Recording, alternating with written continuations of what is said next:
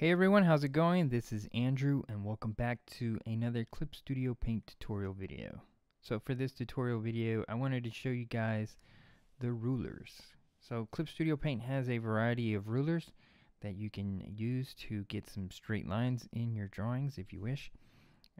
So the rulers are actually found here. By default, you should see on the left hand side here the fourth icon from the bottom. It's a little dashed line here. If you click that icon, you can come over here to the sub tools and you'll have the direct lines. I've made a video about that. Frames, I made a video about that. And now rulers. And then there's these other striation lines and these speed lines, but we'll cover that later. So the rulers, you have a variety of rulers here. You have a linear ruler, curve ruler, figure ruler, ruler pin, a special ruler, a guide and perspective ruler, and a symmetrical ruler. We'll go over the perspective ruler some other time because I'll make a video about perspective tool later. So if you click the linear tool, that's exactly how it says. It's just a straight line. You pretty much click where you want to start and then drag it to however long you want it. And so you'll see this purple line here. And if you look at your layer, you'll see that you have this little blue triangle here. It's like a ruler, a straight edge. And so that indicates that that layer has a ruler on that layer. So if you click this other icon here, it looks exactly the same as a ruler. If you click that, you'll see these other varieties here. Currently, the one that's selected says show only when editing target. That means that this ruler here will only appear on this layer. I'll create a new layer, and you'll see that the ruler disappears. I'll grab a pen, and you can see that I can draw however I want. But if I go back to the layer where there's the ruler and I have my pen tool selected, you'll see that my pen will stay on that line. Now, it will only go as far as the ruler's length. Now, you can still create other lines, but as long as you stay close to this ruler here, you can see I started down here right below the ruler and it's still making the line. So as long as you get close to it, it'll catch it. Now if you want to get really close, you can zoom in and you can draw a line as close as possible. But if you're kind of zoomed out, the program Clip Studio will kind of latch on to that ruler. You're gonna have to play with it, get comfortable, you know, play with it, like I said, to get a feel for it. Of course, remember you always have the undo button, so if you do something you didn't want, you can always undo. So that's the ruler. Now there's other things you can do also. If you go back to the your ruler selections here on the where the layers are, the show in the same folder and also shows in all layers. If you select the show in all layers, now any layer you create, the ruler will always be there. So I'll create several layers here. So you'll see I have these 3 raster layers right above the layer with the ruler, but you can still see the ruler and the ruler will apply. Let me choose a different color for that layer. So you can have you can use the ruler on multiple layers and it will still apply. I'll erase the blue one and you can see the red one's there. Now I'll erase the red one, the black one's there. So the others, again, going back to the layer with the ruler, if you go back to the selection here, the one that says show in the same folder, now if you create a folder, but this icon here where it says new folder, and if you put the layer with the ruler in that folder, now only layers that are in that folder will show the ruler. For instance, this layer here is not the one with the ruler, but it's in the same folder with the layer with the ruler, and you can use the ruler on that layer. But if you go outside the folder, if this layer that's outside the folder, you'll see that the ruler disappears, right? The ruler is no longer there, but inside the folder you have the ruler. Now you can,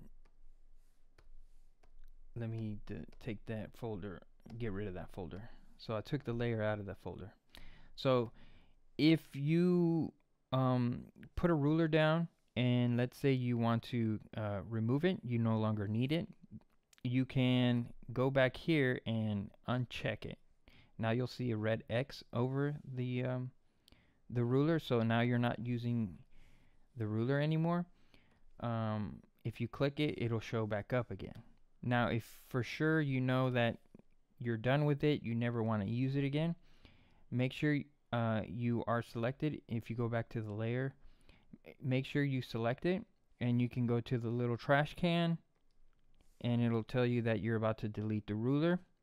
Hit OK, and it will delete the ruler without deleting your layer. Let me draw something. So you'll have, let's say you draw something with the ruler. You no longer need the ruler. Just hit the little trash can, and the ruler's gone, but your straight line is still there. Now you might ask yourself, because I just did a video where I went over the line, and you might ask yourself, well, what's the difference between a ruler and a line? I could use the straight line and get a straight line, just like a ruler. Well, what the ruler allows you to do is that you can use your pen, and now you can use line weight. So say you want thin and then thick, or thin and thick again, and then we turn off the ruler. Now you can see that unlike the straight line, using the straight line tool, with the ruler you can use your pen and you can change the line width if that's what the look you want. That's what the ruler tool will let you do. So now I'm going to delete that ruler. Oops, not the trash can. All right. Now there are other things you can do with the linear ruler. You can, if you come over here to the tool properties, you can do a scale, and this allows you to select a unit. You can do pixels, you can do centimeters, millimeters, inches, points, Q, or you can do equal divisions, and you can do a golden ratio. Obviously, well, I'll show you with the inches. You can see here, I'll do a straight line. You can also hold down the shift button, and that'll make your lines go in degrees of 45, 0, 45, and 90. So you can do that by holding down the shift button. And once you let go, you can see now I have 1 inch, 2 inch, 3 inches. You can change it back to centimeters, and now I can do centimeters. There's my centimeters, and then I can do millimeters, which should be the same except in the hundreds, so, or in the tens. So here's 1 and 10. 1 centimeter is equal to 10 millimeters, and so you know that it's accurate. So it becomes like a ruler, so you have measurements. The equal division, this is very useful when you want to, let's say you have this line here and you want to divide it equally. Well, instead of measuring it, you can do the equal division and just put it to the length of your line, and then you can see here it'll divide it equally for you.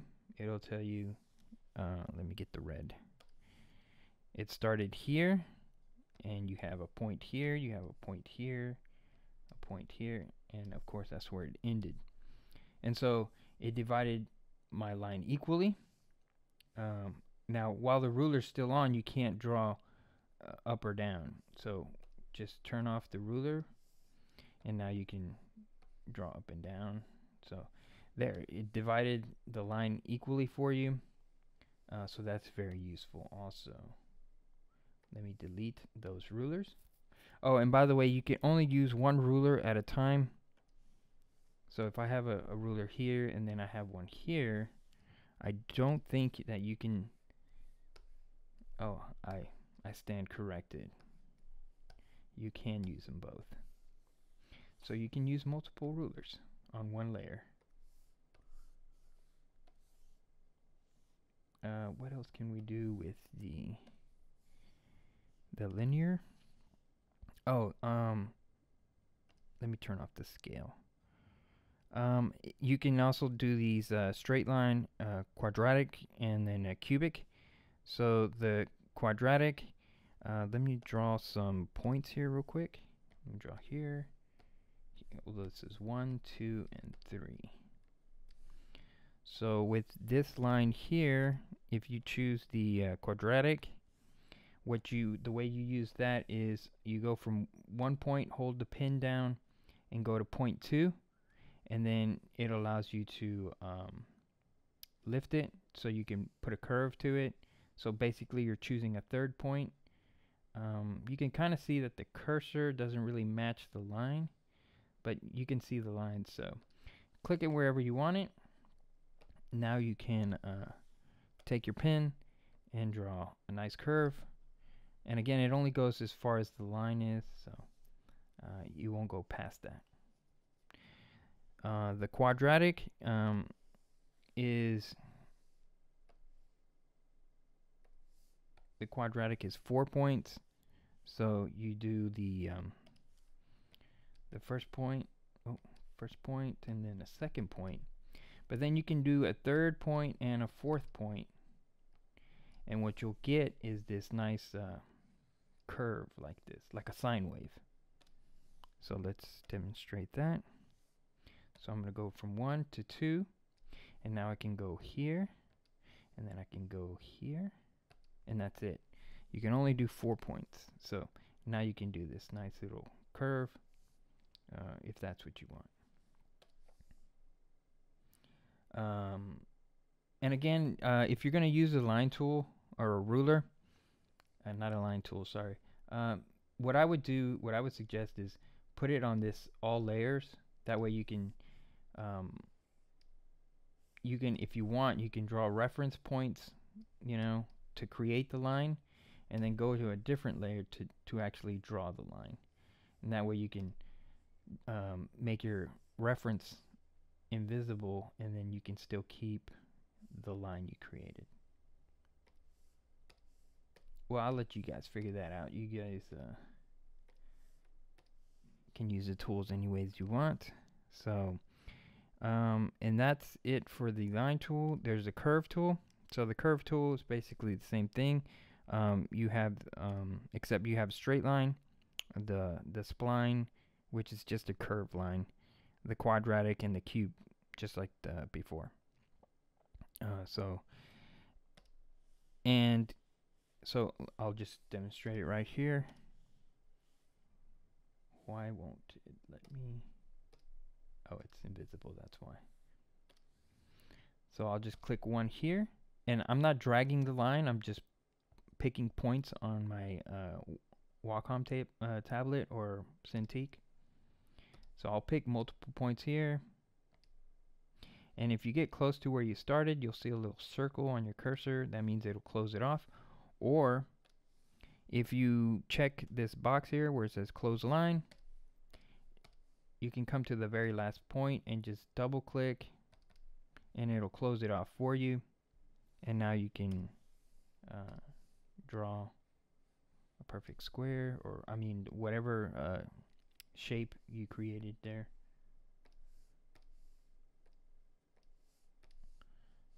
And you can also do it as a curve. See, it starts curving now. I can pick multiple points, and if I double click, it'll close it off for me. Or again, I can just do if I don't have that box checked, when I double click, it just makes the curve line that I wanted.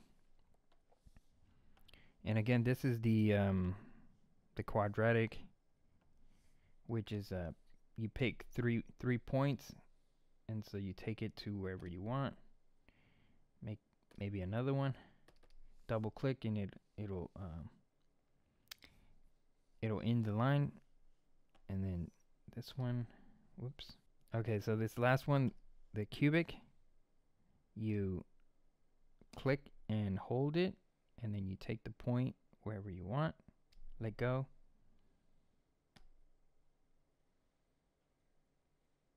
And you can click another point here. Let it go.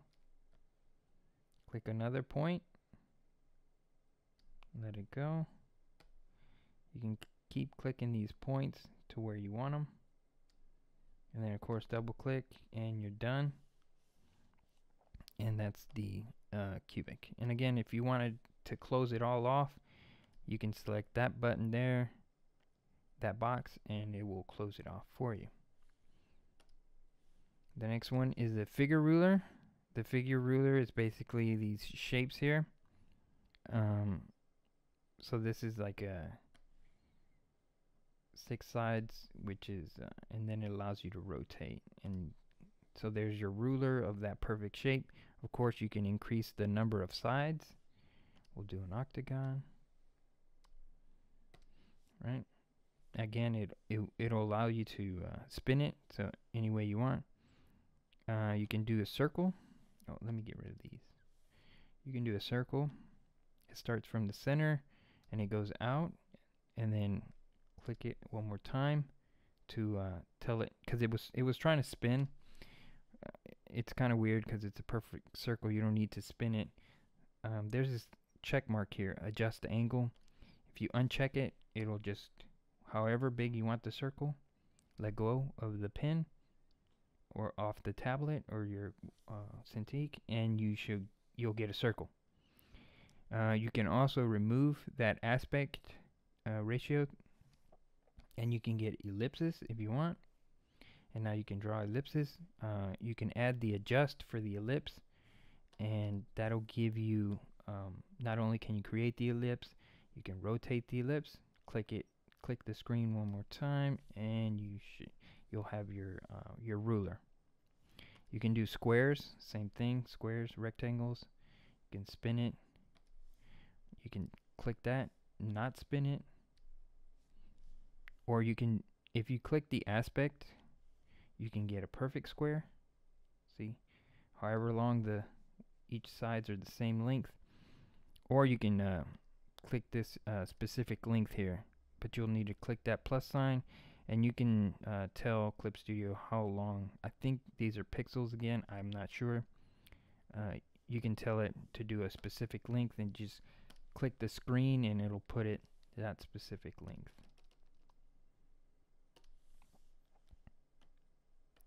And let's go back to the default. Alright, the next one is the ruler pen. This is very easy. Just draw whatever you want, and that's your ruler. And so you can now use your pen to create the line however thick you want it. Maybe you want thick on some sides but not the others. It's kind of buggy.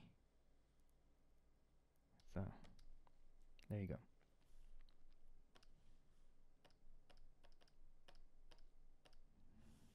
That's the pen ruler. It's basically draw it how you want it. Now the special ruler, this is the one that a lot of people use, I think. Basically right now it's set to parallel lines, and let's go to default. Is that the default? Yep. So you just create a line here and you'll see these parallel lines, and now anywhere on your screen or on the layer, the lines will be parallel to that, whereas before it was just on the ruler. I mean, you can draw on the ruler too if you want. So anywhere on this screen or on this canvas, excuse me, anywhere on this layer, you will always draw this straight line this way. And there, oh, why did I do that? Let me just delete it. There is also a parallel curve. You can do the parallel curve. And so now it's anywhere on the layer. As you can see though, it starts losing the curve here. And if you look at this side, it starts losing the curve on this side.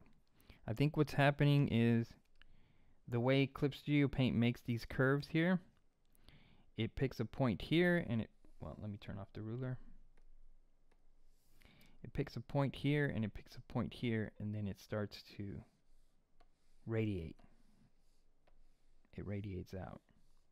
And so the closer you get to this point here, the line becomes too sharp to turn. So you lose that curve. So just be aware of that. And same here. As soon as you start drawing a line here, it's too sharp. So it loses the curve. So just be aware of that. Let me erase this. We also have the multiple curve.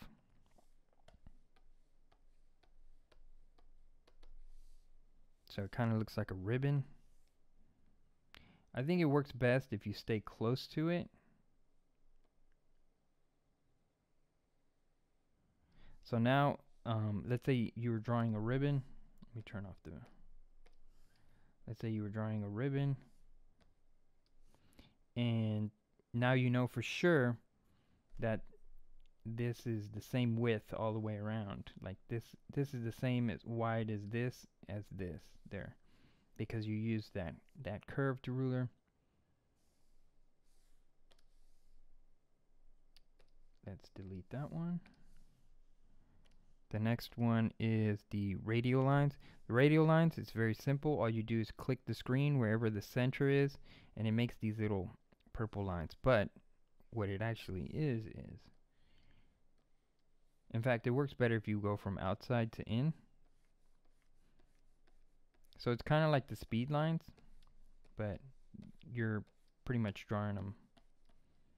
There's an actual tool that Clip Studio Paint does this for you already. But if you wanted to do it yourself, this is a good way.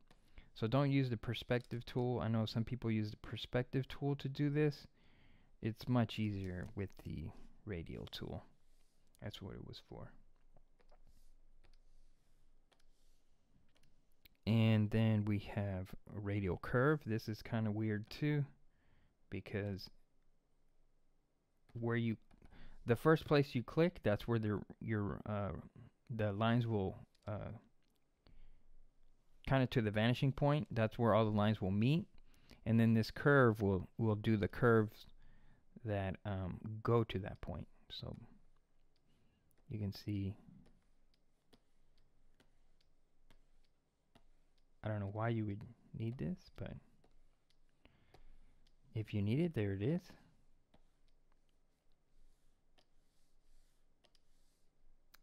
Okay, delete that. And the next one is the this is the one that people might be interested in the most. If you've ever wanted to draw cylinders or circles or something, you do this ellipse, and then you can rotate it any way you want. Click the screen again, and so now you can draw like the inside and then the outside of, let's say, whatever, a barrel or something. And so you can, right? In fact, you don't even if you turn it back on, you can go from here. Why is this not working here? It's losing its curvature. It shouldn't though. Except, yeah, it is. Hold on. Let me get a smaller, thinner pen. Right?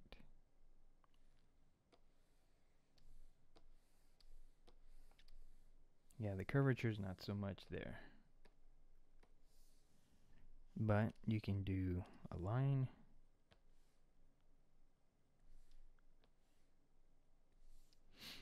I don't know, you can play with it, but what I would use it for, you could even move it around. What I would use it for is like if I wanted to draw a barrel or something where I needed two circles to be the same as it radiated outwards, you have that tool. And then you have a guide. I don't know why they put this here because, oh, let me erase this real quick. Because they give it to you in the next one too. So you have this guide here, and all the guide does is it just goes 90 degree or 0 degrees. And it's just a guide.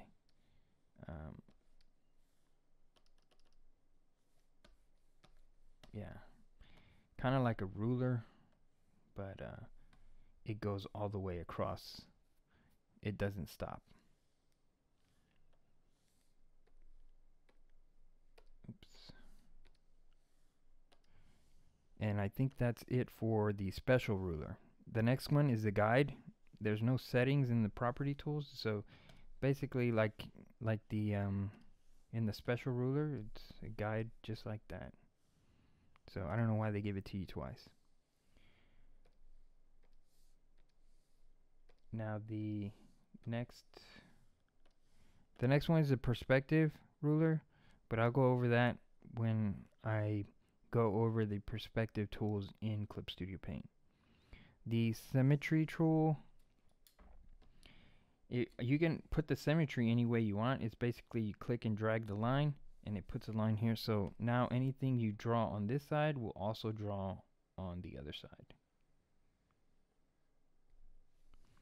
Right?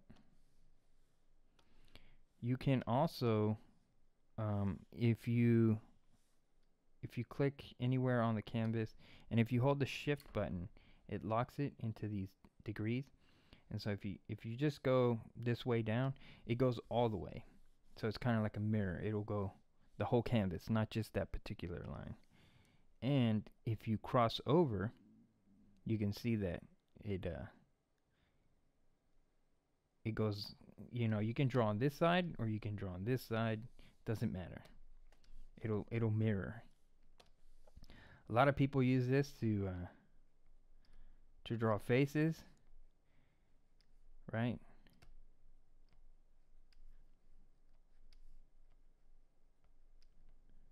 But I usually stay away from drawing symmetrical faces. It just doesn't look natural to me.